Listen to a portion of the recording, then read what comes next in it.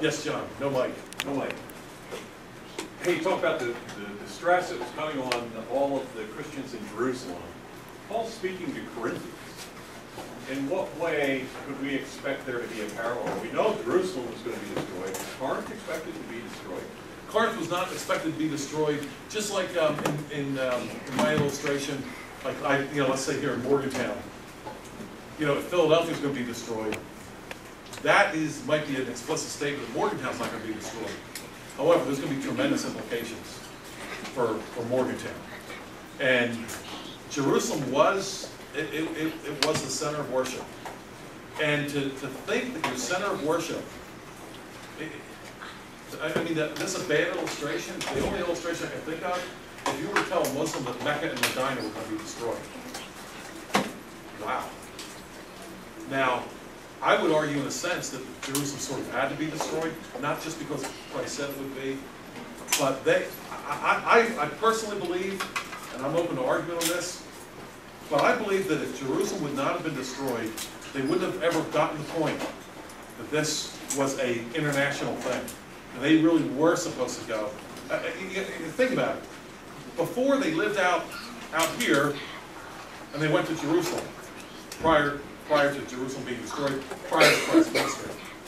After Christ's ministry, it was opposite. It was supposed to start at Jerusalem and go out there. And I question whether they would have gotten the point if Jerusalem would have ever been destroyed. I question it. But it would have implications wherever the truth gospel is going out. Because it had been the center.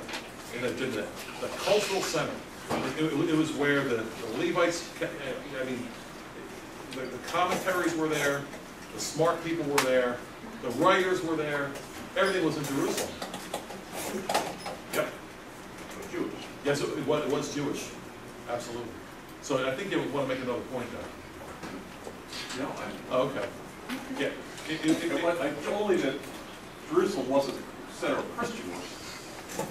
No, well, it was, John, I would argue it was perceived center of Christian worship. It would have been perceived at the time. We see the arguments going on in Acts 15, for example, about, and they were just tied to the old way. And Paul had to argue, forget about certain, it means nothing now. And Jerusalem means nothing. Really means nothing. To tell a person at that time Jerusalem means nothing would have been, frankly, almost heretical. Stoned for saying something like that. Yeah, still is. You're right, it still is. And when we were there, you see them lining up on that wailing wall. Wow. Yeah, even some of the Christians think that wailing wall is something special. It's godless, it's idolatrous. What it is. Yes? Maybe you'll cover this in your next installment, but... Always in the next installment. So we know Paul's talking specifically about the destruction of Jerusalem when he's talking about this get married, don't get married. Okay. So how does that apply to us today then? Do we apply that to any persecution today, or? Yeah, that is the question I think that is on a lot of people's minds. Certainly we can't go on with our fists in God's face expecting to keep on blessing us. In fact, God's blessing is what we ate, which is terrible.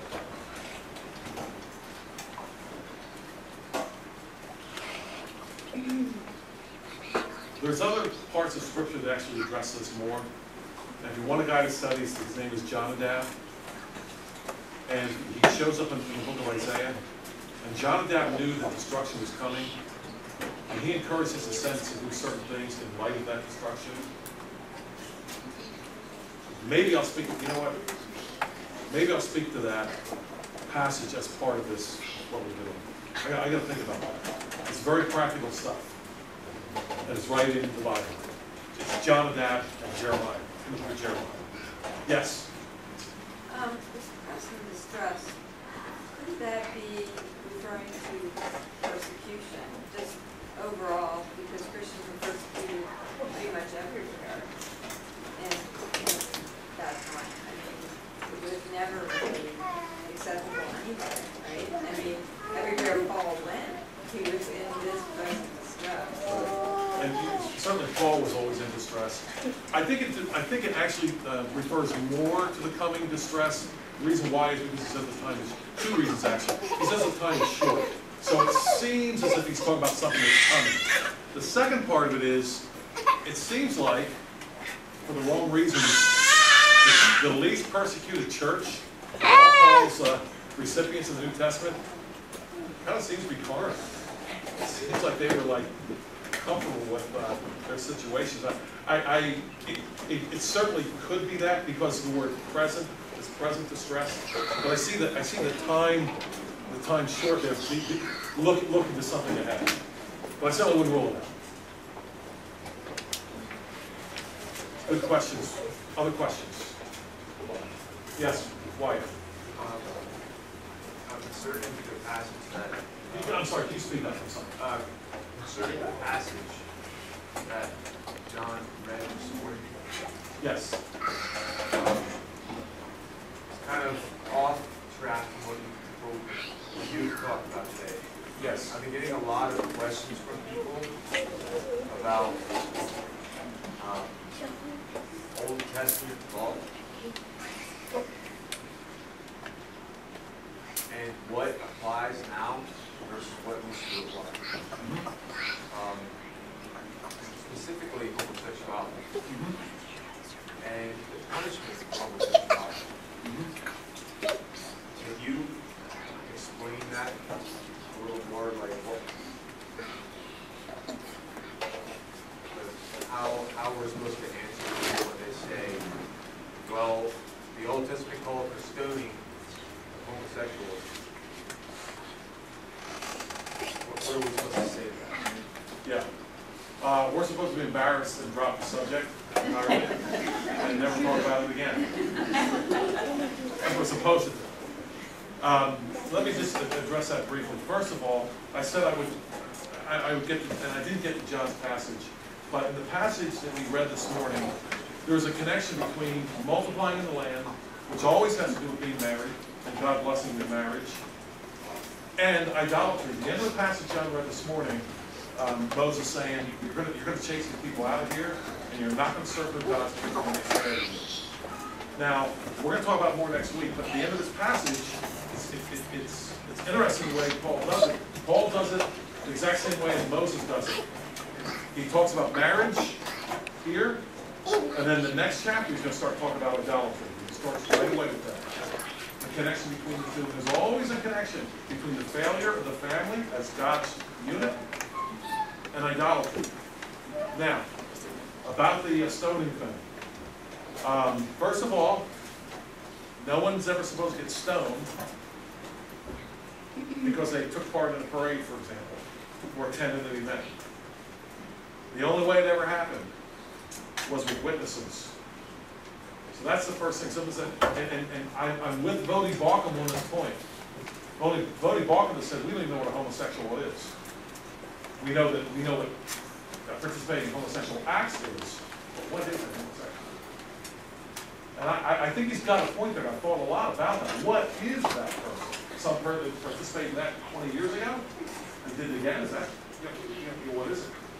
So it's for specific acts that this happens. I've never had anyone say, hey, you believe it? Yeah. I said, well, if anybody ever does, this is going to be my response. Don't talk to me about how bad the law is for wanting to stone people who have committed acts of great perversion that offend God and offend your neighbor. We have the blood of 55 million dead babies on our hands who have offended no one.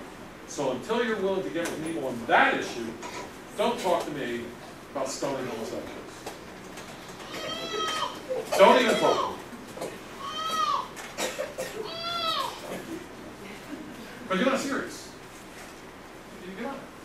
You want to preserve innocent life? Get serious already.